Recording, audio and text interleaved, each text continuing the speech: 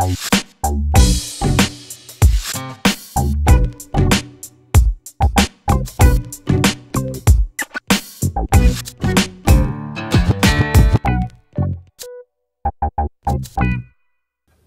practice will be Tuesdays and Thursdays, 3:30 to 5. Progress reports will be issued February 3rd. If you're in the musical, check Canvas for rehearsal dates. New Albany High School will be presenting the play Beauty and the Beast, the 10th, 11th, and the 12th. General admission is $8 and reserved seating is $10. The Fine Arts field trip will need to be paid by the end of February. It's $40, so make sure to get that in.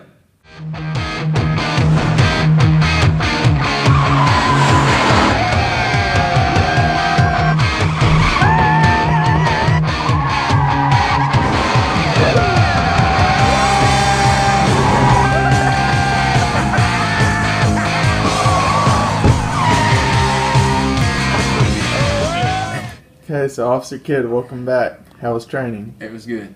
Alright, what's one thing that you learned at training that you didn't know before?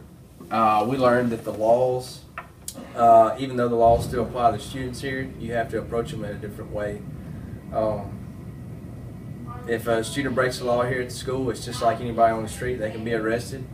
If a student fails to comply with instructions, you know, you can go hands-on with them just like you can anybody else, but obviously you got to do it in a little bit different way.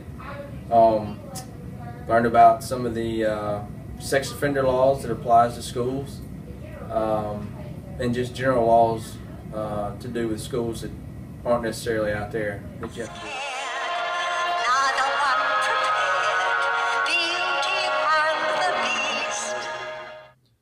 Okay, so I'm here with Cecilia Garcia, and she created this beautiful masterpiece for the play. So Cecilia, where'd you get the idea for painting this?